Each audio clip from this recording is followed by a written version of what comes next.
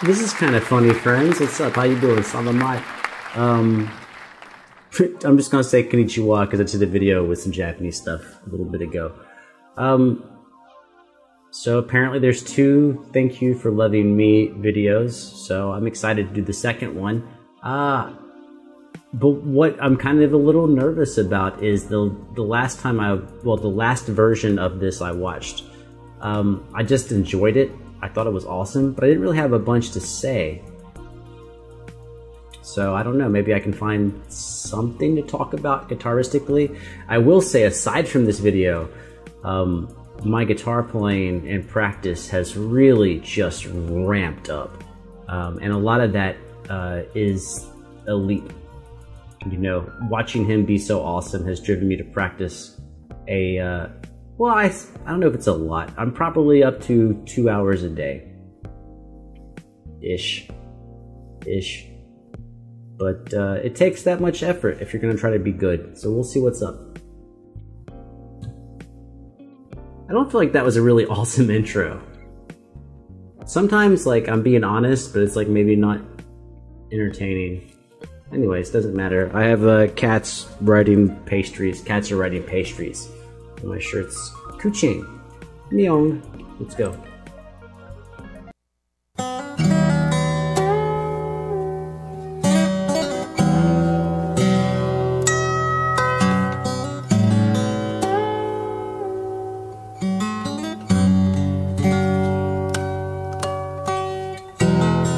Wait, so he's just better at what he already did, right? Let me check this date, make sure this is the right video.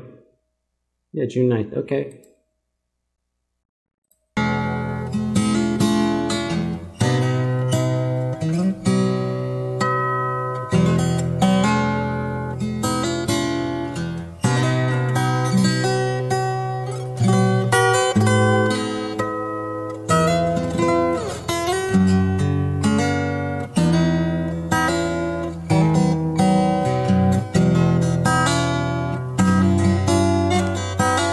It's gorgeous. It is the same arrangement, I think, right? I think he's just hitting more of the stuff, because I know one of the string bends he went for in the other video, and I guess this time he actually hit it.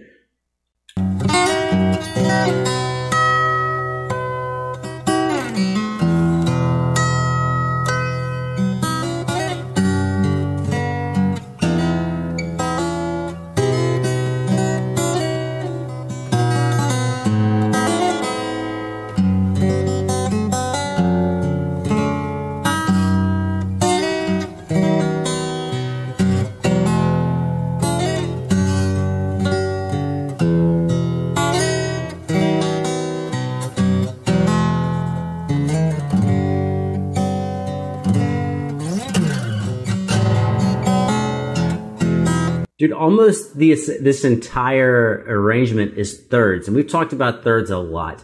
And I said that they're one of the most common badass ways to improve your playing on any instrument where you can play more than one note at a time. Keyboard, you know, any string instrument. Huge. Thirds, man. Thirds.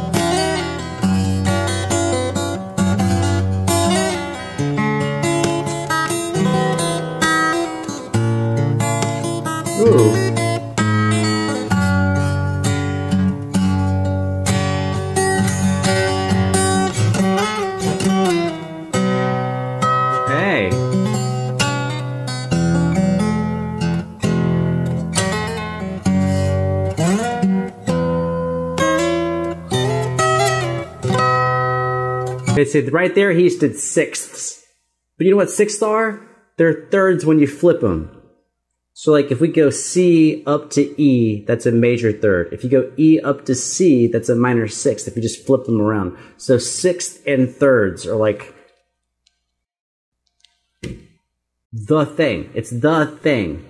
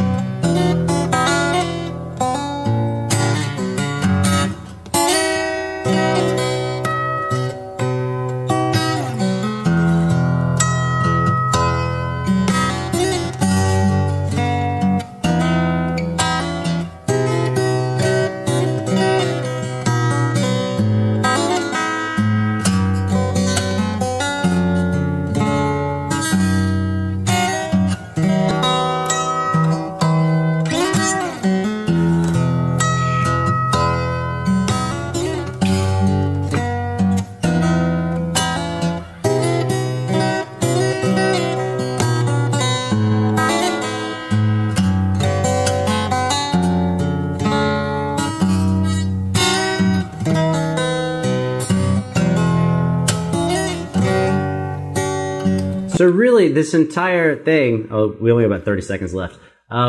This entire thing is basically bass, chords, a melody sometimes, a melody that's harmonized in either thirds or sixths, and harmonics, and an occasional tap on the guitar. What do they say about 6 techniques? Like that's like 95% of this entire arrangement. And it's awesome. And it goes to show you that you don't need 100 ways to play things. You only need a couple of techniques that you execute well, and you stack them all together.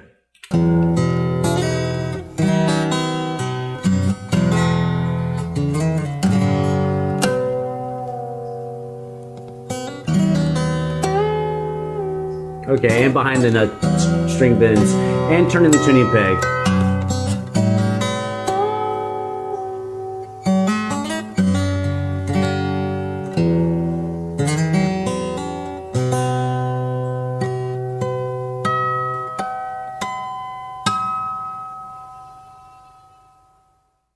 Yeah, I mean, just like the other React, I mean, yes, I think this one was more precise. It had more intricacy in it. He had a lot of more tricky things that he attacked.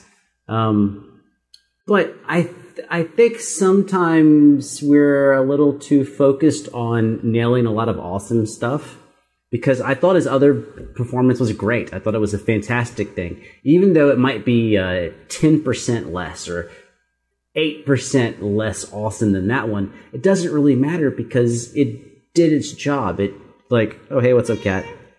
Here, get up here. Oh. There's a cat. Cat. But anyways, let's do a little thirds thing. I don't think this will be very, I don't know. What do I know? I haven't really been practicing my sixths. Is cat, move over. Let's put this on. Let's move the microphone up.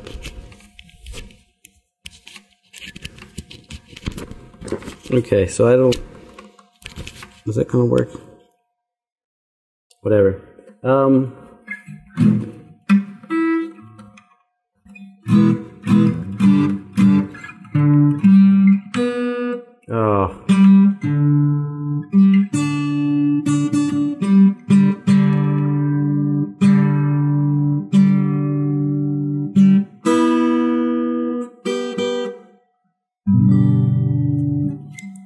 Of course, this guitar is not tuned,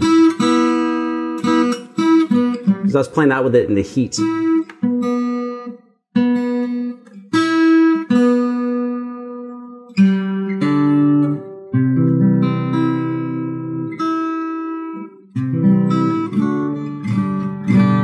So like if we're like a,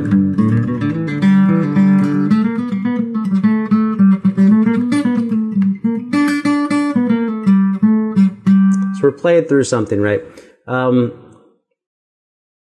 So what would like a sixth be in that context? to make it sound cool.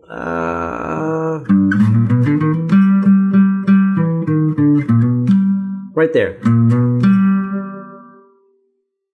That's a sixth. I've inverted my G and B. So G and B would be the third. Like, that's a third, G and B, but this is a sixth. I flipped them from B to G.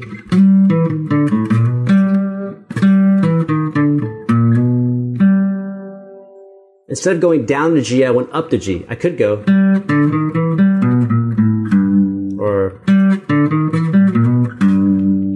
But if I put the G on top, I get a sixth. So it's you can think of it as almost like octave displacement, where you take a target note and you flip it up an octave or down an octave from where you intend to go. So I'm actually not. I haven't been thinking of my thirds. Those are thirds. Now, what would that be if I flipped it? I got a G. I gotta find my notes. So. And now I need to put a G, A, and B on top. That's the same thing flipped as sixth. So these are sixths. Now here's the difference. It's the same set of notes. So we have G and B, A and D, A and C, and B and D. So if I play the same line as thirds, we get, which sounds cool, but if I just flip the notes, now we have sixth, and you get,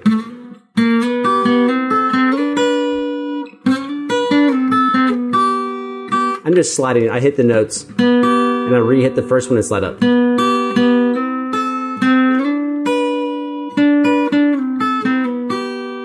Versus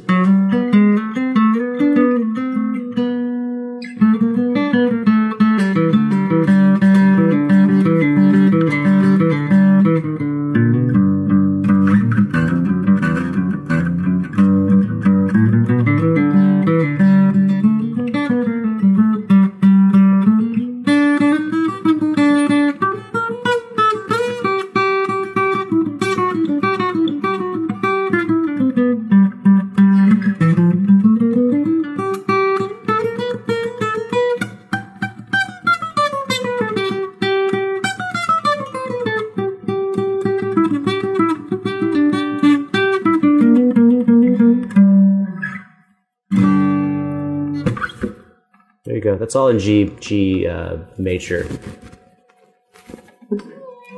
Yeah, meow, meow, meow. I know you need something. So, the cornerstone of harmony, the easiest thing to do in harmony is to do something like octaves where you just double a note, but then you need more complexity in your harmony, so you add thirds. Now, since thirds are so dope, the next thing to add is to flip your thirds, and then you get sixths. And we're just talking about two notes at a time, so you go from octaves to thirds to sixths. And there's not many more options left after that. There's fourths and fifths, which are flips of each other, and seconds and ninths. That's it. That's all of it. It turns out all of those options, which is not many, you end up with thousands of options when you rotate them through all the chords and all the keys. You think so, Kat? I think so. Anyways, kind of weird to do the same song twice in a row, but I had fun. I hope you did. Kat's here. Much love to you where you are. And if this shit seems hard, it's because it kind of is, but that's, I mean, kind of why it's awesome. Like, you have to work hard and then you get a really cool payoff. Kuchin says, that's right. The Kuchin says, meow. All right, we're dipping out. 3, 2, 1.